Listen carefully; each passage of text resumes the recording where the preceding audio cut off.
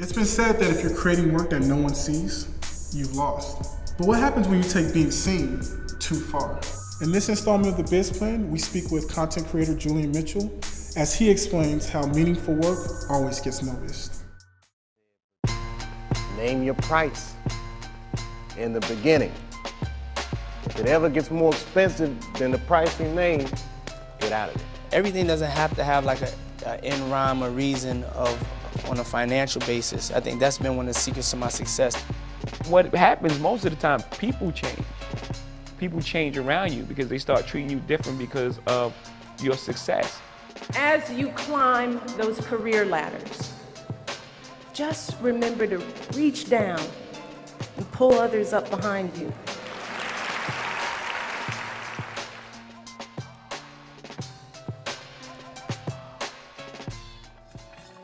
I've never been about being cool. I've always been more about creating and doing meaningful work.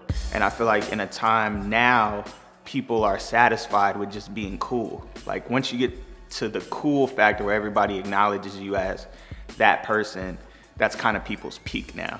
You have very gifted and sharp and talented people that are almost like distracted from the real purpose or the real mission. And so they never create the meaningful work or the impactful work that they can create because they've gotten to a place where they're satisfied with being cool. What is gonna add value to the culture? What is gonna change the way people think? What is gonna challenge people's perceptions of themselves or of society or of the things that they like or the things that they believe in? That's a real trendsetter. That's a real trailblazer to me as somebody who, you know, is not satisfied with the fitting in, because at a sense now, that fight for popularity is a fight to fit in. You have people who, that is their whole trajectory. That's how they become the big notable figures. A lot of times it's that hype, like they feed the hype. It's you know, building on that and getting people to believe in it, invest in it. That's really the goal. It's not necessarily about doing any great work or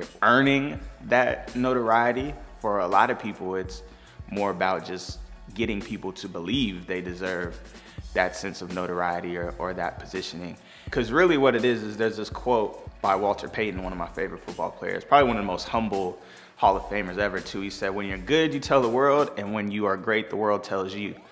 And I feel like that's something where, you know, if you're focused and you focus on the work, all the other stuff happens, you know, like awards or people shouting you out or you getting any kind of acclaim. But I think if you're on mission, you should expect cool things to happen. You should expect great things to happen. And that's just kind of always the mantra that I've lived by. You just have to stay humble. And for me, that's really what it's about. The cool things are bigger than me, so I can't take the credit for them. It's all about the end goal, you know, like the ultimate end goal. See, there's goals, there's checkpoints or milestones, and then there's the end goal. And I think that goes back to what we were just talking about, you know, just staying the course, like being consistent, staying true to yourself, doing great work, knowing that, you know, it's all possible. I think the biggest key to knowing that the end goal is reachable at all times is knowing that it's all possible. Like people say that when you grow up, they're like, you know, you can be anything you want, you can do anything you want. But there's a certain time where you have a light bulb moment where it's like, no, it's all actually possible. Like the multitude of things that I want to accomplish in this short period of my life is all attainable. But the work's not going to do itself. You know, it's like faith without works is dead. So you have to consistently and continually be committing and dedicating yourself to your craft and to getting better and to doing more and pushing yourself and pushing the boundaries and pushing those around you and not getting discouraged because things happen. Like you always have, at any point, your highest point, lowest point, you always have the option to re-strategize, like to remap it out, because you know where you're going. You know, like you know what you're trying to get to.